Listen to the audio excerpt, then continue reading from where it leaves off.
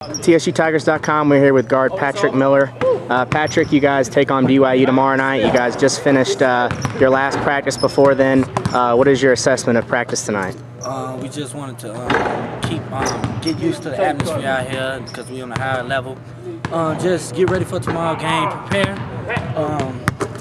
Just be focused, go over the sets, make sure we got the scouting report down, and just going over the personnel. So you guys woke up at roughly 4 a.m. this morning. You've been traveling all day. I mean, how do you stay focused with such a big game coming up? Yeah, we've been on the road plenty of times before. We became a good road team at the end of the last year's season, so I think we're a mature team now.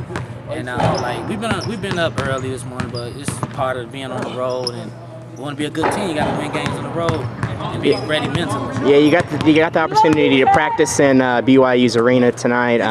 There's nobody here right now, but this place holds 21,000. What do you expect the atmosphere to be like tomorrow? I expect it to be crazy. Like the seats right here, close to the court. So I love a good crowd. So we just want to come in, just quiet the crowd, and play a good game and get the win. Give us a brief scouting report of BYU. What are they going to try to do against you guys? Pounding the post to Davies and make open shots.